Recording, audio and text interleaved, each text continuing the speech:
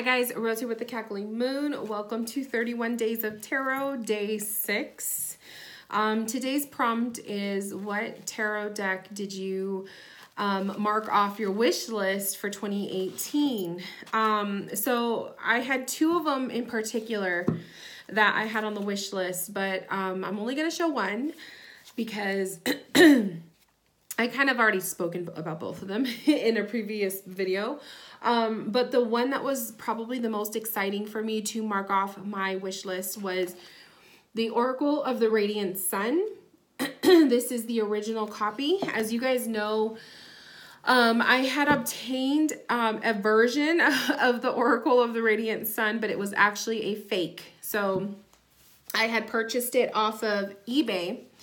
And I was excited. I was just like, oh my gosh, I got it for a steal. And then, of course, when it showed up, I realized this isn't a real copy of the deck. It was actually a fake. So it was very upsetting. It was very frustrating because it's like, why do people do that?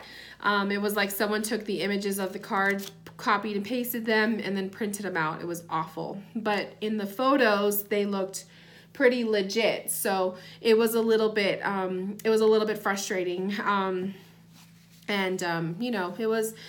It wasn't a lot of money that I was out, but it was still enough to be a little bit upset over, you know what I mean? So then later on last year, I was always hunting in the back of my mind. I was always hunting for the Oracle of the Radiant Sun.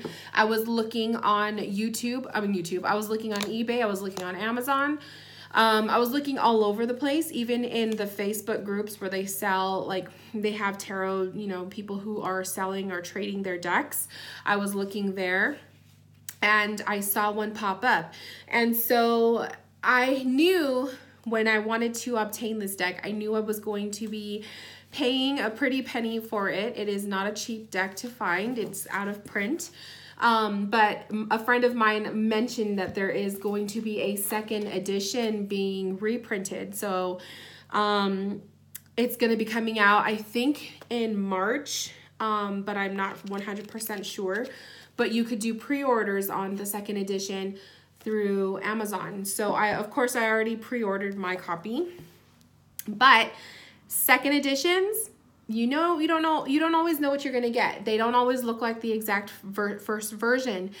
Sometimes the card backs are different. Sometimes the cardstock or the coloring or the images themselves, something is usually different about a second edition for the most part.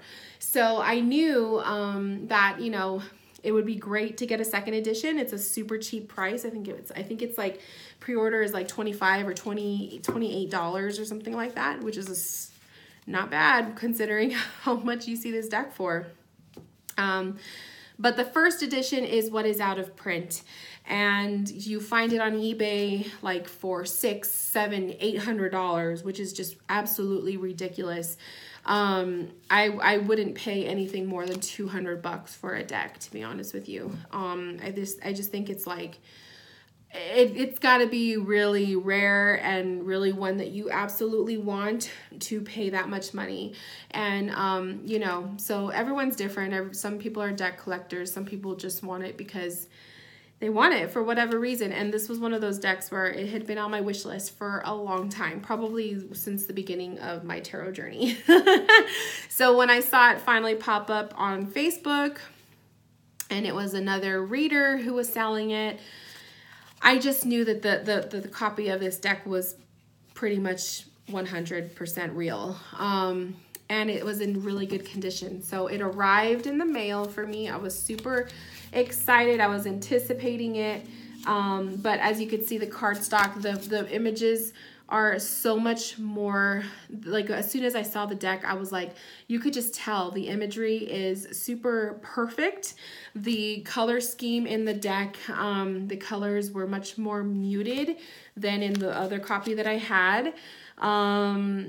It was just obvious that this was the real version. And the thing that really drew me to this deck was just the astrology pieces of it, and just the artwork is so gorgeous. It's just different from anything that you've ever seen. And I really like the mixture of astrology and tarot. I love the mixture of astrology in general, like in anything that I do. So this was just one of those things, but it was a combination of the images and I would say the fact that there's astrology with the cards. So the cards are divided up by planets, and you have to know a little bit about astrology to understand it. But the guidebook is really great. It goes in depth for each card. I like to read with it intuitively. I've used it for readings for clients already. It's just my favorite thing. So when I obtained this deck, it was really nice and really exciting, and I tracked the hell out of it when it was on its way to me because I knew I could not afford to lose this deck in the mail.